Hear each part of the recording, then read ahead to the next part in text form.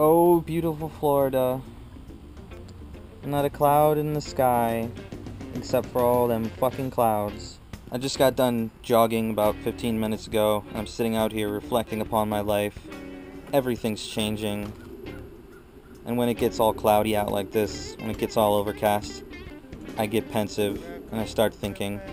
And I thought this would be the perfect opportunity for me to kind of go over what I've been doing for training over the past month. I'm not programming myself at the moment. For those of you that don't know what programming is, that's the weight that I'm using, exercise selection, frequency of lifting, etc. I'm not doing that myself right now. I've actually hired a coach to write my programs for me. His name's Alex Viata. He's a great guy. He likes beer. He's basically a badass motherfucker. So I thought I could entrust him to help me get stronger and become overall better at everything. And so far it seems to be working out.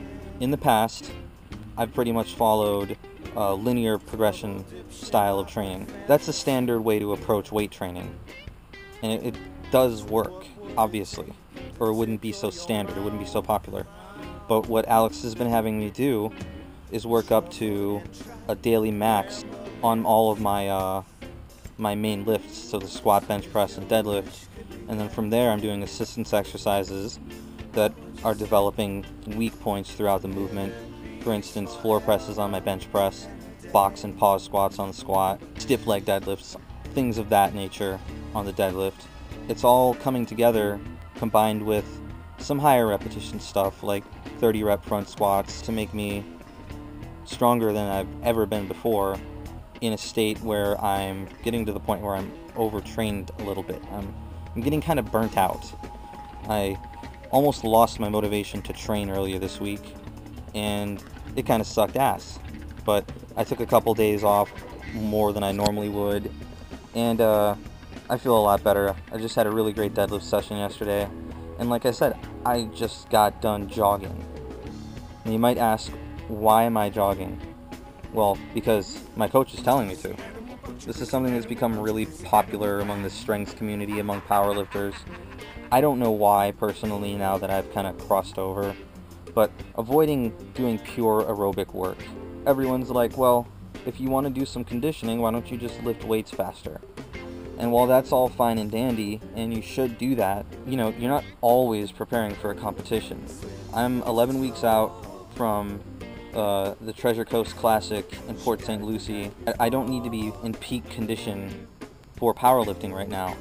So I'm doing things that don't really have anything to do with powerlifting. And I think that's going to build overall work capacity so that when I start removing those elements from training, or at least reducing the volume of those elements, that I've got somewhere to go, I've got somewhere to add powerlifting specific training.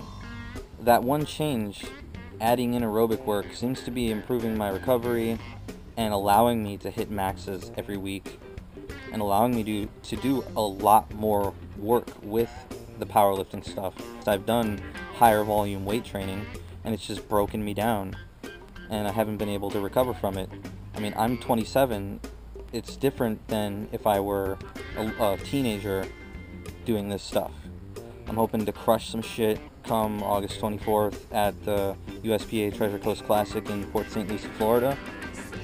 It's going to be a good time. I'm going to be competing with knee wraps, so hopefully I'll start doing some more work, some more heavy work with knee wraps soon. I'm just kind of getting used to them at this point because the last competition I didn't wear them. Well, thanks for listening to me rant, and I'll hit you up with some training footage tomorrow because it's speed bench press day. Crazy animal,